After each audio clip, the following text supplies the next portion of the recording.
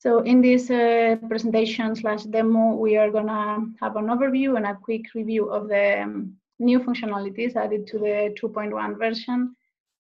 I also encourage you to read the release notes, which are as well available for Android, where you will find longer descriptions and links as well to the documentation and to screenshots. So just as a quick overview on the Android app, the Android app supports currently the 3 data models of the DHIS2. So you will find there either datasets, event programs, or tracker programs. They are displayed to the user using the same layout. They are framed as activities, so that is transparent to the user how the server is configured. And it also has a full offline support, meaning all the demo that you are gonna see today and all the functionality will be working exactly in the same way if you did not have internet. And only the data that you collect will be stored temporarily and, well, will be stored locally until you have connection and then sync with your server. The Android app already has a visual configuration. You can assign icons and colors to your options in your option sets or to your data elements, which will allow you to configure your server for a more intuitive data collection process. The data collection flow is dynamic in the sense that it reproduces whatever you configure with your program rules. You can adjust the next question or the next probable offered answers based on the previous questions and answers of your user, which is something that you already can do for tracker as well and for event programs using the program rules that are fully supported. The last highlight I want to make in this overview is the map view. It was added in the last version. You can view your data in a map either as GPS coordinates or polygons. You can also collect or render the polygon with your phone when you are entering the data. And moving now to what's new in 2.1, I want to start with the datasets. I'm going to try to combine demo with presentation. I hope the software does not fail, but it has been failing lately. Let's hope it works smoothly. Lately meaning 10 minutes ago. It worked well before. For datasets, the main improvement is that we have added the possibility to adjust the column, the width of your column, based on the length of your data element name. The problem was that previously, for data elements with long names, the names were cut, and there was no way to show them. This was highly requested, so I'm going to open a dataset now.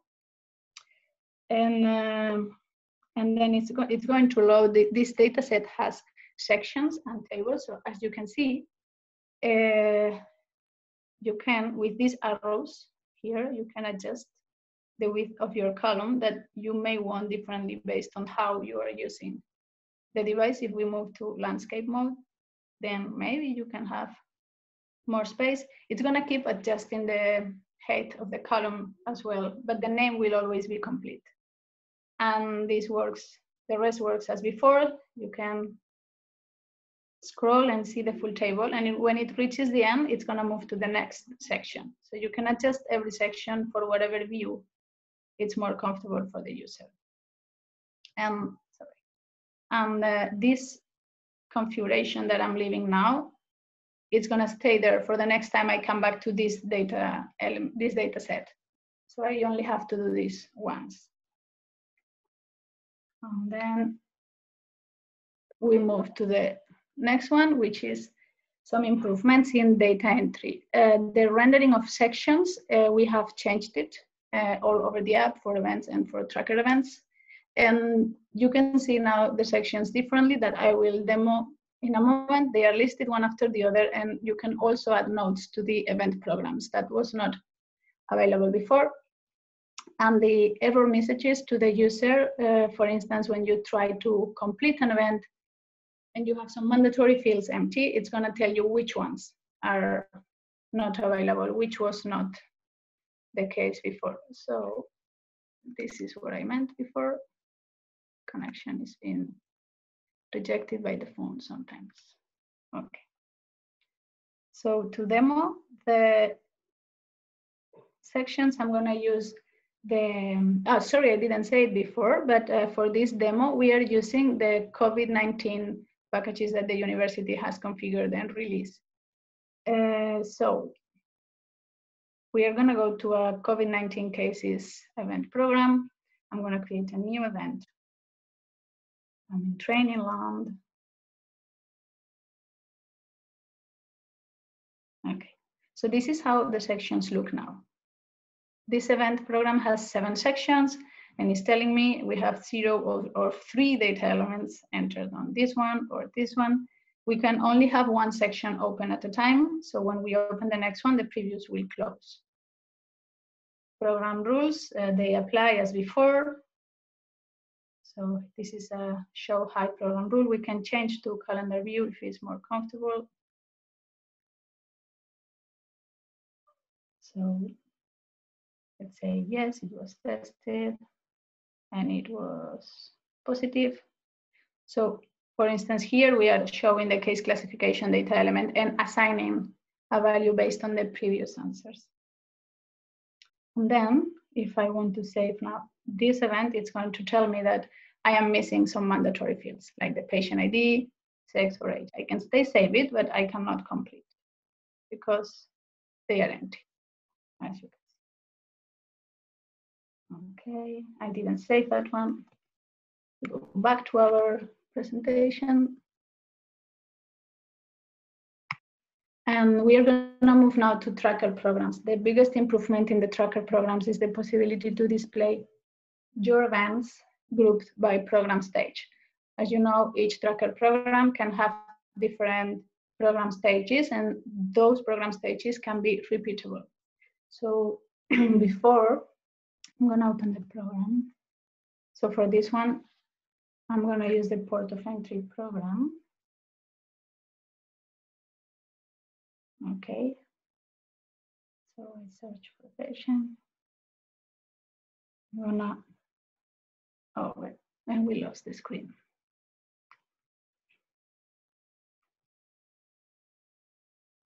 And we are back. Yes. Okay. So I'm going to enroll a tracked entity instance to showcase this functionality. So for instance, the 1st of May. Okay, I'm not going to complete all the fields for this patient. It's gone again.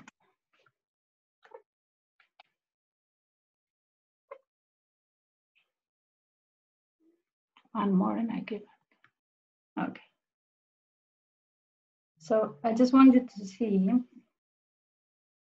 that if I add more events here, for instance, this program, for this program, the patient has to have follow-up daily during the first 15 days. So I'm adding those quickly here.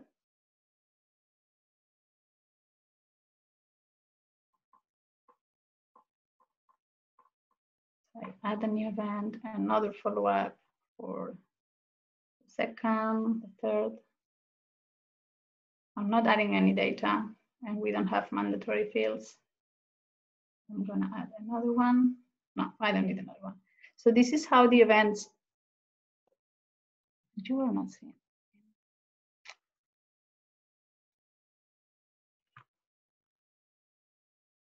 Sorry about that.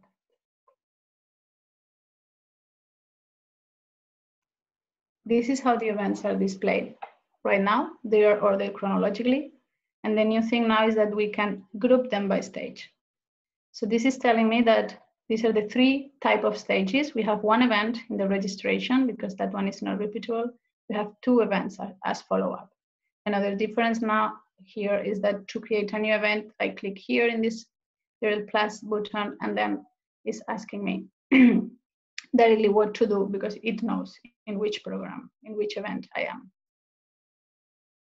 So just for the sake of the use case for COVID, I will just show the relationships. This is not new, but just for the demo, you can add relationships. So this program is configured to add contacts. So here we can say that this person was a contact of this one, and then here we link the patients, and we can navigate from one record to the other. Okay, back to our presentation.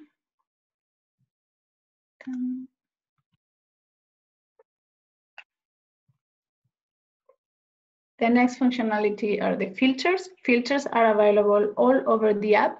And the only new thing that we have added here is that the filters are also in the tracked entity instance dashboard. So you can filter your events belonging to one tracked entity instance enrollment, and also the assigned to me filter, which will do as similar to what Marcus was demoing. It will show you only those either tracked entity instances or events that are assigned to the user that is logged in the app. And then the last one are the new rendering types. There are several new rendering types. Two of them are the QR code and the barcode. QR code and barcode are rendering types for data elements of value type text.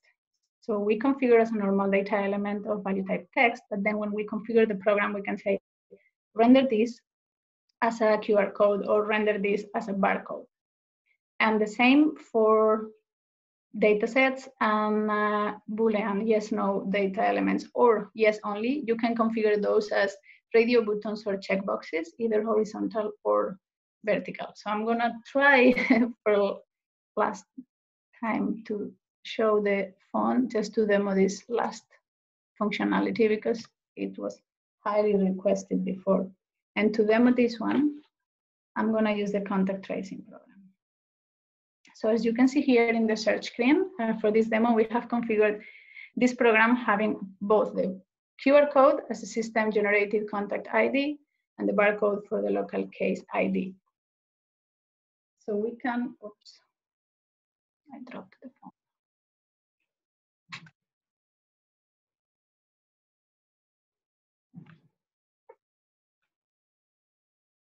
I think it's the cable, maybe it's something.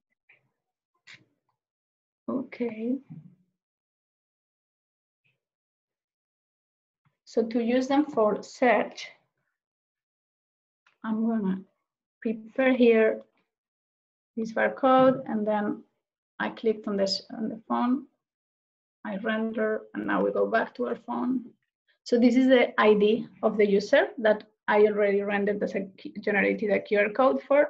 So now I search, and this is the patient that I was looking for.